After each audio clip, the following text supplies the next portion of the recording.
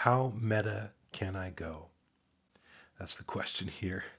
I recently did a YouTube live stream where I said that I want to get back to posting more regularly here.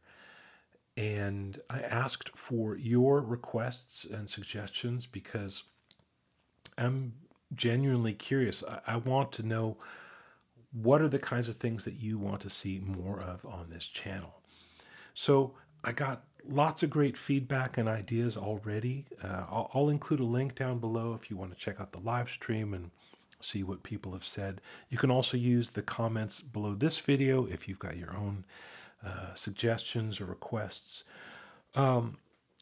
Something really interesting came in from Nimzo. Nimzo actually had a few ideas, but this one in particular intrigued me. Live reacting to your own live sets and speaking about what was going through your mind. Pausing and demonstrating the behind the scenes thoughts during improvisation. When I think about players that I like, players that I admire, if I could get a glimpse behind the scenes and have them break down like what they were thinking when they played the things that they played, sure, yeah, I would love that. I think that would be great. The idea of doing that myself, watching a video of myself play and then making a video where I break down what I played, how meta can I go?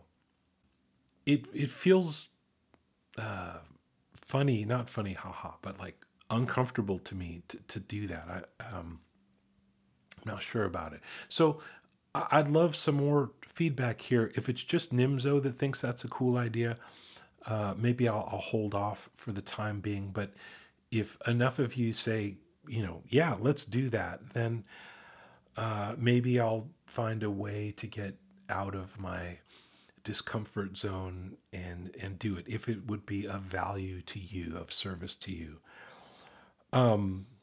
So please do let me know. In the meantime, there is a video of me that I do want to share here and to talk about. I'm not going to get into what was I thinking because actually I'm not improvising in this clip. I'm just playing the melody of a song. But there's a way that I'm approaching it, a mindset, and also some technical stuff that I want to share with you because I think this is a cool way to play the guitar. Lots of my favorite guitar players do stuff like this. Mark Knopfler, Doyle Bramhall, Blake Mills, John Mayer, of course, has a real vocal way with the guitar. So without further ado, let me just play this clip for you. It's about a minute long. And then I'll talk about it a little bit. Not so much about improvisation, but just playing the guitar.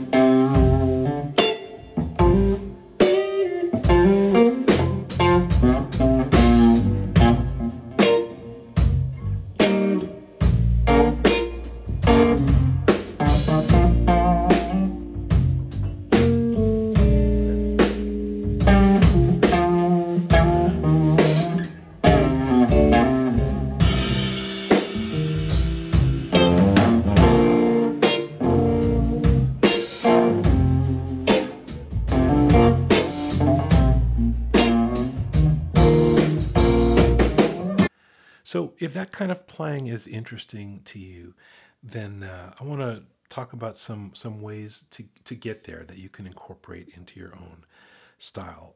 One is if you are a pick-oriented player, you're going to want to put your pick aside. In this clip, I'm playing with my thumb.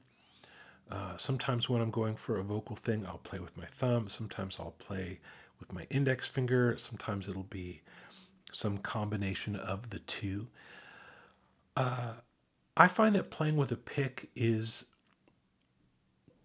well, it's a hard piece of plastic hitting steel strings, it's going to be clicky, which is not something that we typically get from a vocal performance, is that clickiness. Also, there's just this big spike in the attack. The note pops out and then starts to decay and all. So when we play with our thumb or fingers, we can play softer. We can find this kind of midpoint, and from that midpoint in the dynamic, we can get louder when we want to. We can get softer when we want to. We can pop or scrape, or there's a lot of things that we can do to shape the note, and that's to me more what singers do. Singers are not so flat, at least singers that I like. They're not flat. They're emotive. They're expressive, and I just find that I can get more out of the string with my hands. I don't have any nails. I'm not sure if this will focus or not, but you can see I've just got kind of nubs here. So the sound is soft and fleshy, and that's the sound that I like. Kind of gets me in the headspace. Also, playing finger style with thumb or index or both it puts me in a better position for string muting, which is important when you're going for a vocal style. We're not going to play double stops. We're not going to let things ring over each other. We really just want to hear one note at a time. And so when I'm playing this way, I feel like I have more control back here to mute the strings that I'm not using. So that's another reason to play finger style. Something else that I'm doing here is playing along one string, mostly on the A string.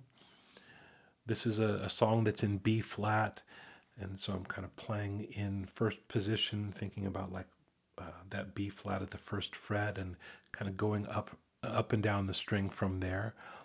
I don't play the whole song that way, but that's a lot of what I'm doing. I find that going up and down one string helps me feel more like a singer, because if you play in position, you can make a big leap without doing very much at all.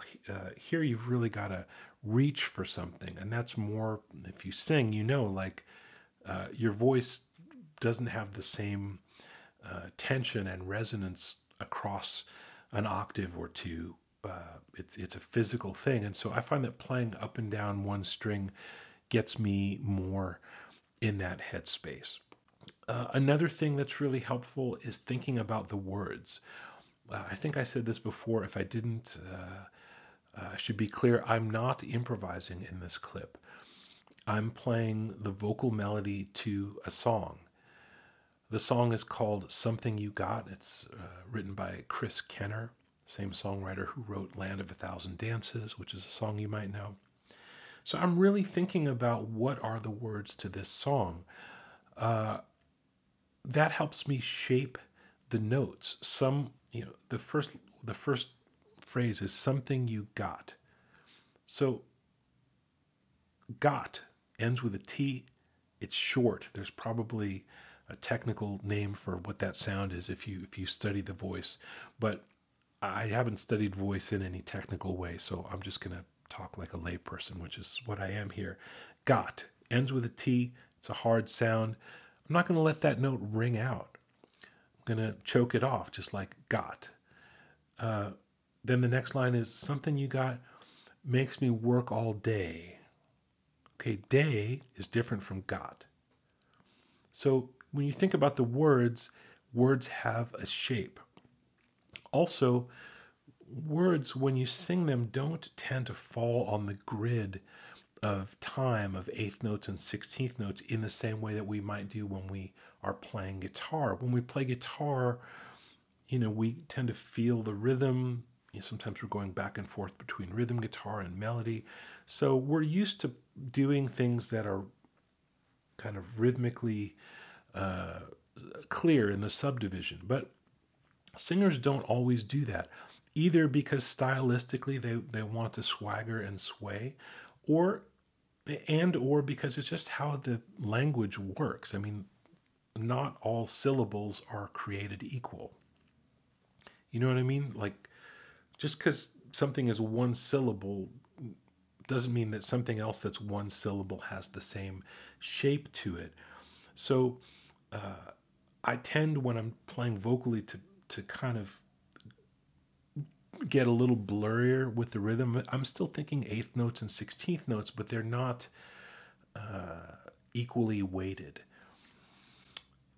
Also, in a more kind of just intentional swagger and sway thing, I know that the drummer is playing eighth notes on the hi-hat, and if I land right where those are, or like Rich Hinman is playing rhythm guitar here, and he's going boom, chang, boom, boom, chang, one, chang, boom, boom, chang, one, chang. So if I play a melody that lines up square on that backbeat, or square on where the drummer is playing the hi-hat, it's going to kind of blend in. And if I want to have a little bit more dimensionality to what I'm playing, if I land just a little early or a little late, that gives it its own space. So that's something I think about when I'm trying to play vocally.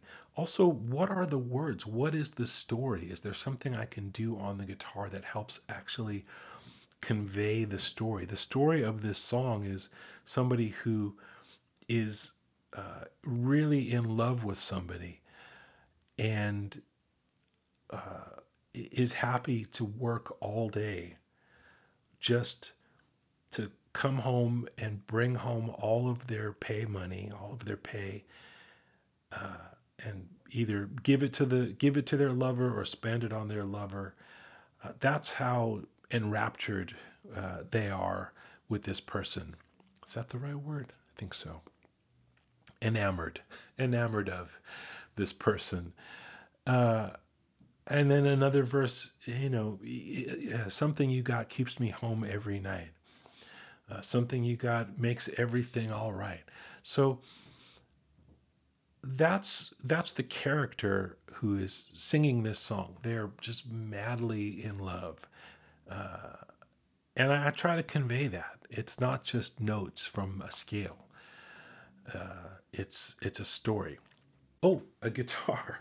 So speaking of notes and scales, there's two other things that I want to share with you.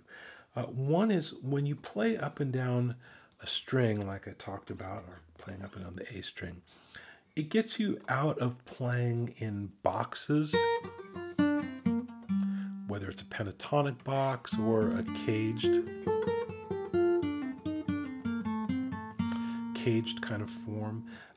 I use those things too. Nothing wrong with pentatonics or caged or whatever, but it just doesn't feel very vocal to me. So it can kind of trick me into playing my guitar stuff, guitar vocabulary, and adding little turns at the end of notes that don't need to be there just because they happen to lay so nicely in that box or that shape. So playing up and down one string, I find that I don't put as much mindless murmur stuff at the end of phrases. I really have to shape what I'm doing and be really clear about it. So that's another thing about playing up and down the string. The last thing that I want to talk about is chords and how they kind of bias us towards reaching for certain notes. We're guitar players. If you know the chord is B flat and you're trying to find a melody note, you are going to tend to think that it's one of these notes. I have an exercise that I give to students all the time where I'll ask them to play a simple melody like Happy Birthday or just some nursery rhyme or something.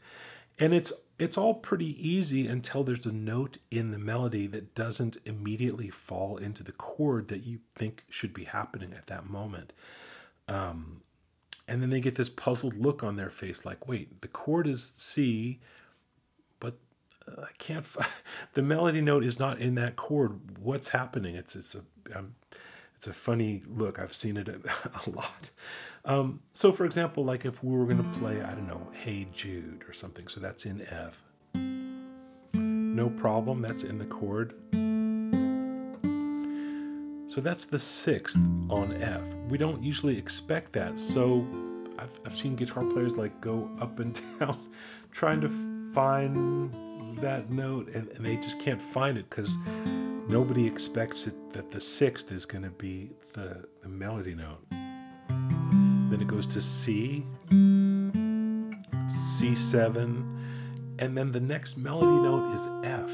Again, that note is not in the chord. It shouldn't be there. So students, they look around, they can't find the note.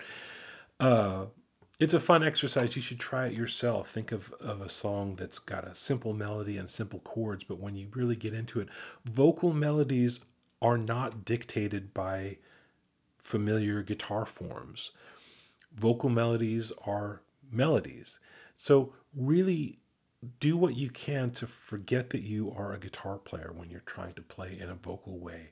Just focus on what is the melody. Hear it in your head, your ears, your heart, wherever you hear the music, and find it on the guitar, but without the bias of, well, it must be in a chord because that's how music works, right? Sometimes it is. So this is my lesson on how to make the guitar sing, how to get a vocal quality out of the guitar. I hope that you enjoyed this.